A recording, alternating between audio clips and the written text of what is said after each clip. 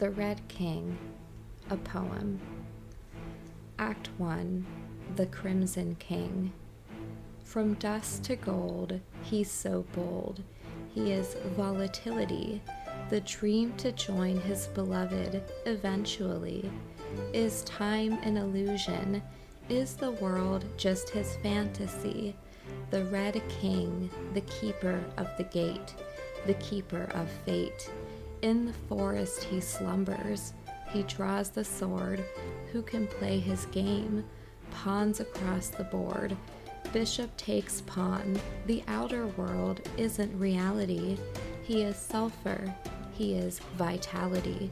Duality? It's only a formality. Act 2, The White Queen. The prima materia, as all things created through the breath of God, the White Queen sits passively waiting. She dreams an inner reality. She is Mercury, the song of the moon. She is pure liquidity, the lapis lazuli, the lunar white world, hopeful and dreamy. To the keeper of the gate she plays, Queen to King 5, checkmate. Act 3, The Chemical Wedding. Welcome back through the looking glass.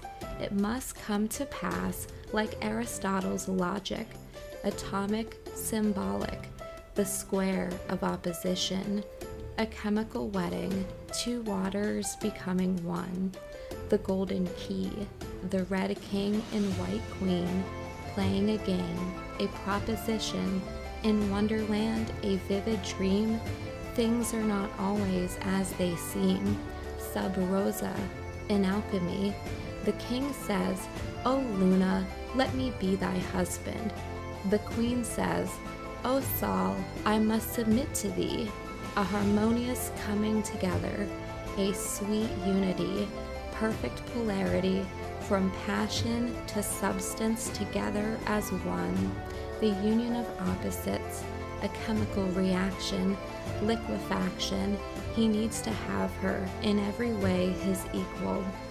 Mingled breath like a double death, what the king and queen wanted, by water and fire, a gratified desire.